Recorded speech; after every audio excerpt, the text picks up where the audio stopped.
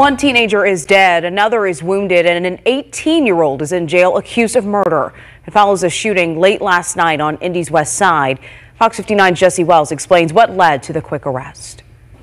Several neighbors tell me they heard at least a half dozen gunshots, but they don't know what led to the killing here in this street behind me. Because of the young age of both the victim and the alleged shooter, they wish kids would learn to settle their conflicts without violence. Just before 10 o'clock Tuesday night, IMPD officers were called to this West Side neighborhood and found 16-year-old Christian Peters shot in the street.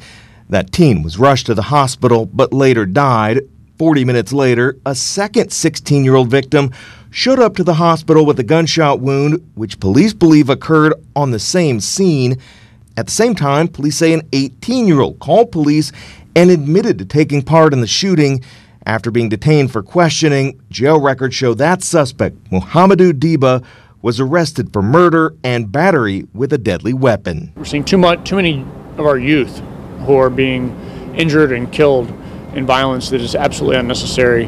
And we need to do better as a community. We need to do better as parents and as adults and teaching our juveniles and youth proper ways to address conflict. Finally, the suspect is being held without bond tonight, pending the filing of formal charges. Jesse Wells, Fox 59 News. Jesse,